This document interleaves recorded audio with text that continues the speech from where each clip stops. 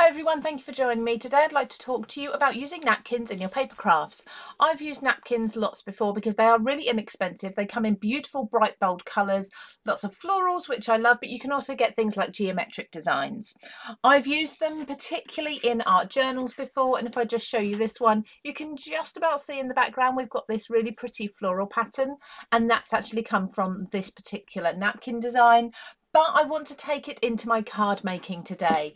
By using napkins, you can really inexpensively create beautiful backing panels. You can then go ahead and you can emboss these panels if you want to. You can add texture paste and stamps and other layers to them afterwards. But I think it's a really fun way of creating your own background. Now I'm going to be working on 3 separate cards today using 3 designs of napkins. I got my napkins from eBay really inexpensively. They come in packs of 5 to 20 or 50 depending on how much you love the design. Obviously depends on the pack size you purchase, and I paid anything from £1 something up to about £5 something for the packs.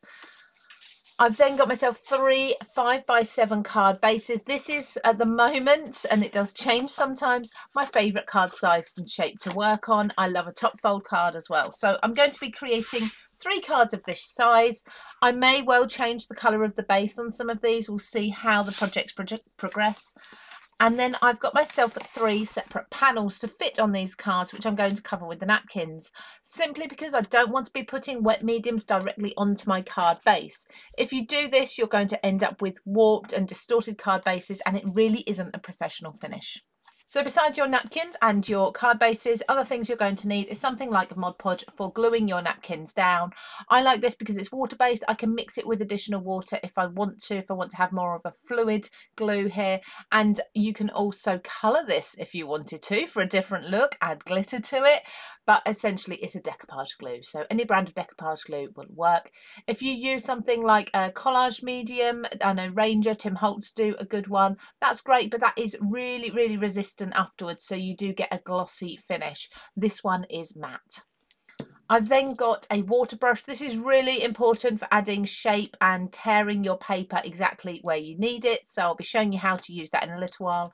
I've also got myself a soft flat brush. It's a little bit stained, but I'm pretty sure that staining isn't going to come out on my project. This is for applying my Mod Podge, and lastly just a pair of scissors to cut into my card and my napkins. After that, all you're going to need is any sort of embellishments or toppers that you need to finish off your cards. So I'm going to work on the largest panel first that I've cut. I've cut one large panel that's going to fit most of the front of my card, but I've also cut myself 2 smaller panels, and these are going to be just for the sort of more detailed ones. I'll show you what I mean in a little while. So for the larger panel, I'm going to use the paler, the more subtle design. And you'll notice when you open up your napkin that a lot of them, in fact, the majority of napkins, do have around the edge a dotted detail. Now this usually only extends around about 1 inch or 2 into the design. I tend to not use this if I can help it, if I've got enough of the design in the centre to use instead. So in the centre here, this is perfectly smooth. So I'm going to take the card, the mat that I want to use first. I could try to avoid the creases. That's going to be really difficult, and to be honest, once you glue this down, you're not going to see those creases anyway. So I would definitely just say go for the pattern that you like. Now I love this large floral. We've got a couple of them in here. This is a full one. I'm going to put that into the bottom corner of my panel, and I'm going to cut round. And the way I find easiest is to then fold the napkin around your panel. And then with a pair of scissors, I'm just going to cut slightly wider than these fold lines, and this will give me a little bit of wiggle room too. So there's my rough shape. As you can see, very roughly cut the edges, overlapping them, but we will trim those off later. So now what you need to do is separate the layers of your napkin. Most napkins come in 2, 3 or 4 ply, so you need to start gently separating the layers, and don't think that once you've got one layer off that's it. Usually there's another one. I've been caught out by this a few times. I've glued it down and then found the top layer actually peels off because the glue was only on the bottom layer. So once you get to your top layer, you'll know because of how thin it is. It's very often, if it's a pale colour, you're really going to have a lot of transparency there as well. so you can really see through it. So this particular one had 3 layers. And as you can see, you can clearly see my white cardstock through there. Now, something I'm going to do before I lay this down, and you don't have to do this, but it is absolutely my preference. I'm going to either stamp on this with a script or text stamp, or I'm going to find myself a book page to adhere onto here first, because that text is going to then show through in the background and it's going to look really beautiful. So there, I've just glued a book page over the top. Now when I lay my napkin over, and you really can get an idea of how it's going to look dry before you put your glue on, you can see that beautiful text coming through. I think I'm going to have my floral down in the bottom right hand corner, that main floral bloom here, and that is just stunning. Okay, so now to add my Mod Podge. Now it's really difficult to add this to directly to the napkin. You want to put it onto your firmer card base. So just picking up a little and spreading it really quite thinly, but smoothly is the most important thing. You need a nice smooth layer. This is why I use a flat brush. And you want to put enough on, particularly if you're going onto a very porous surface like I am with the book page. You want to put enough on so that it won't dry too quickly. You want to have a little wiggle room when you put your napkin on there, and just give it a chance for you to move it around to really smooth it down before it dries and holds sturdy. So now what I'm going to do is I'm going to lift my napkin 2 corners there and place the center down, and then gently from there smooth out to the edges, and the same that way too. Now you can cut away these edges, and I would recommend leaving this to dry before you do so, because if you try to cut this at the moment while it's damp, you could end up tearing it instead. But for the neatest finish, I definitely prefer, make sure your surface is dry, put it on upside down, and just add a thin line of glue all the way around the outside back edge, just like so. And then you can fold over your excess instead, and this is just going to give you, as I say, a much neater finish.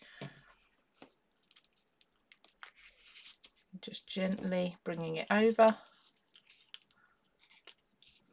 This is part of the reason as well that we work on a panel rather than directly onto our card base, because you can hide anything you need to on the reverse. Now obviously be careful about putting this down before the glue has dried. But how cool is that for a backing panel? You've basically created your own pattern paper.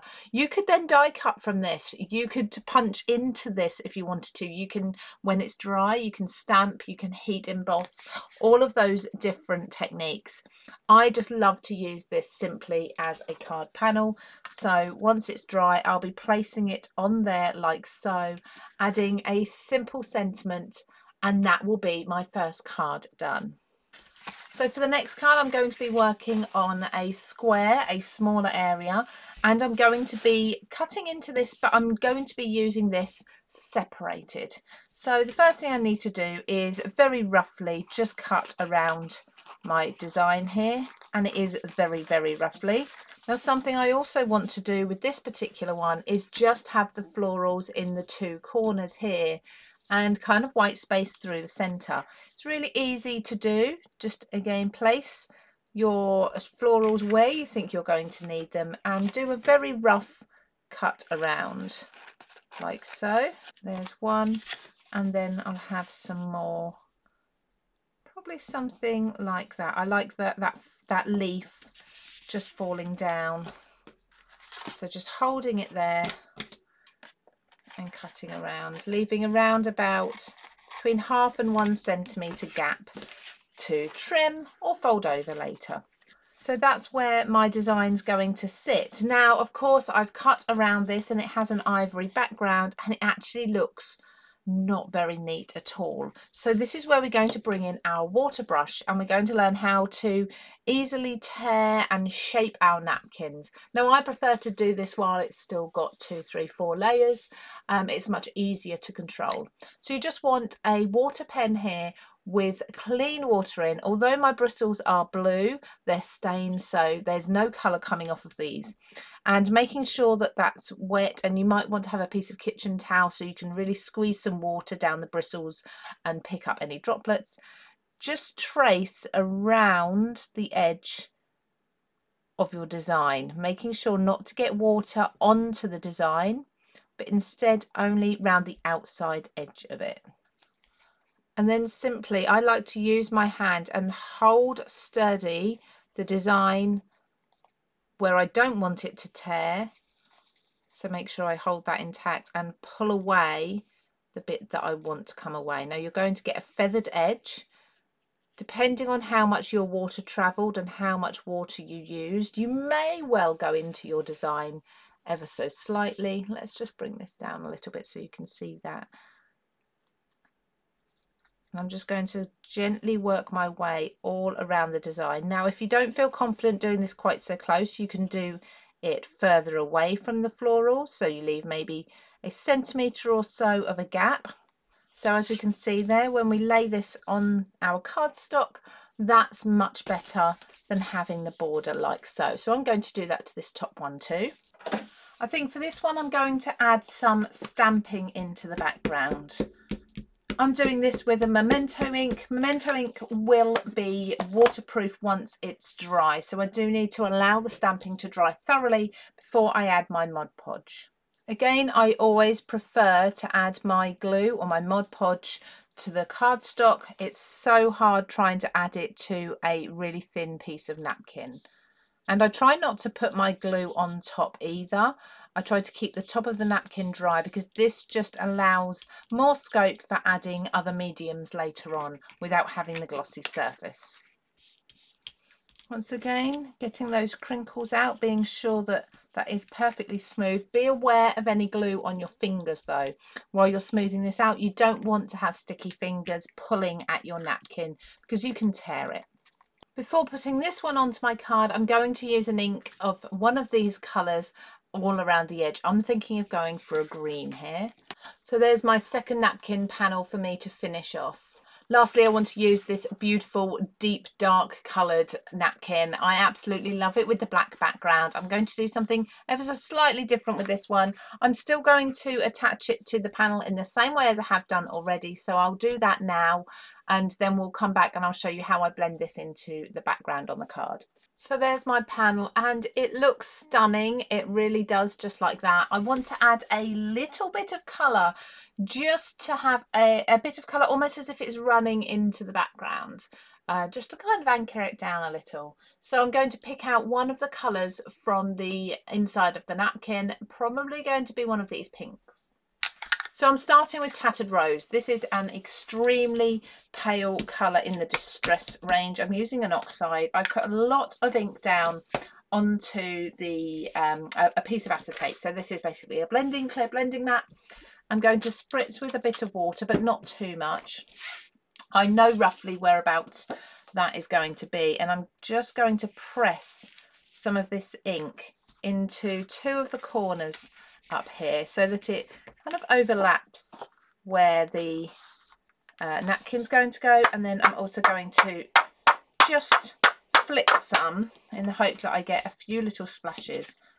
Now, as I pop that down, I can see that's kind of overlapping just a little, but I think I might take a touch more. There's a blob there, so I might just extend that up a little bit. And I quite like to do this in a dabbing motion. Maybe a touch up there as well and a touch down here, like so.